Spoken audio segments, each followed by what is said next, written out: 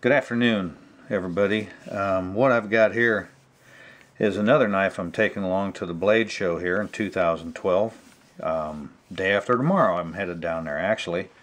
And in getting this knife all completed, of course I'm the knife maker, right? And I got to talk about the knife, but there's two other guys involved in this knife right here, and that's Scott Teschner, who put together just another fantastic sheath.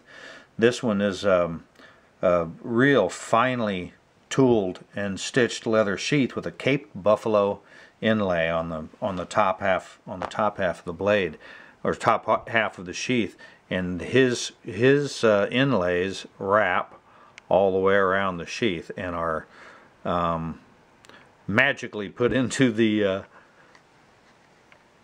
sheath leather and then tooled and stitched, and it's just fantastic. Now I'm going to take my sheath out of here, or take my knife out of the sheath, and this is spalted maple. Hope we can show some chatoyance in the blade here. It's just really chatoyant. I did some manipulating on the some radial facets come up from the cutting edge up to an imaginary point here in the spine, and mild steel hot blued guard. Of course, my knife is a takedown, and this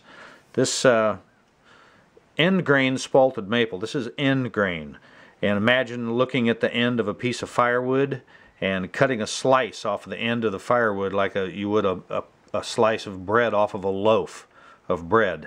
This, we're looking at the face of that slice of bread. You're looking at the end of the piece of firewood.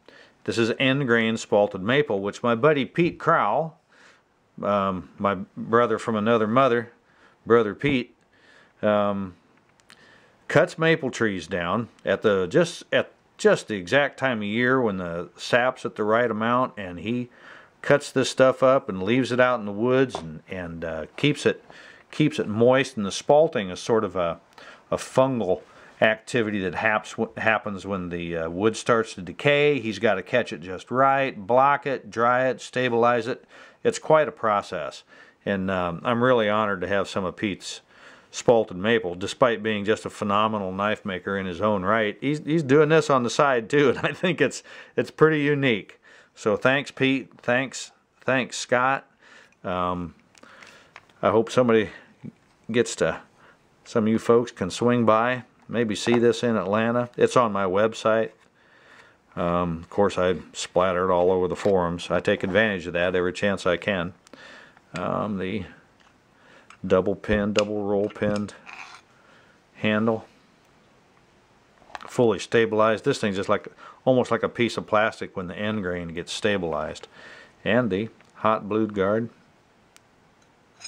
There we go. Here's our knife disassembled, and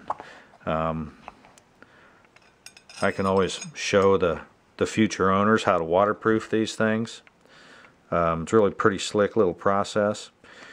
Keep in mind, this could go to somewhere real humid or somewhere dry. Even though this stuff is stabilized, I got to tell you folks, it'll move. It's not 100%. And what a person can do is you can watch this thing kind of go together. I snug her up good and tight, and this thing's, you can just back it off a little bit if you want. This stainless steel finial that I make, you can back that off.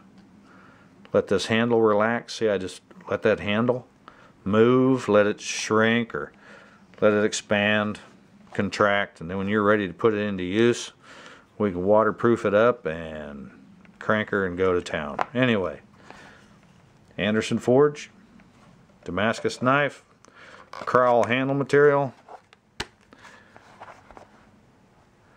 Teschner sheath. What else could you ask for?